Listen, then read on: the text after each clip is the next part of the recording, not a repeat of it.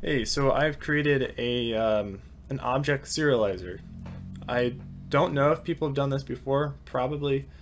Mine is special in the fact that it specifically serializes it into Lua executed code, Lua executable code rather. So this is useful, for instance, if I'm making a plugin and it has an enormous UI that I'm building for it.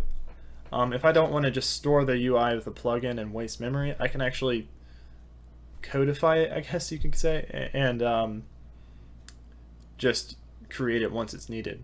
So that kind of solves the dilemma, especially in plugin development, whether or not you should build the plugin beforehand and save it with the plugin and use that memory, or create the whole UI using code during runtime.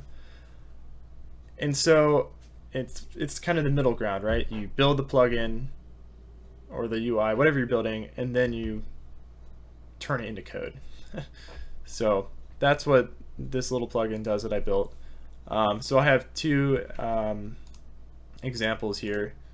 One is my data store editor GUI, or GUI, however you want to say it, and another is this disc golf basket that I made.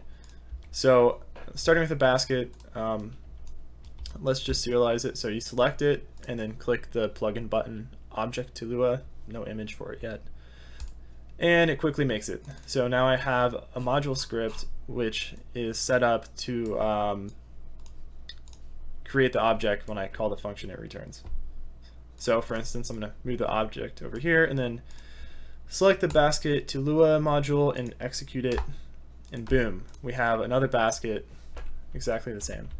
And what's nice is that this also can set reference parts. So for instance, we have primary part pointing to a pole, so it knows how to handle those things properly too. And I went through all the awful process of making sure it could create all the other data types too. So, you know, vector 3s and number sequences, all of those things can be serialized in this. So again, let me use the data store editor UI as an example. Click Object-to-Lua, it creates an enormous module script of everything serialized. And I can execute that and create it, and it creates it.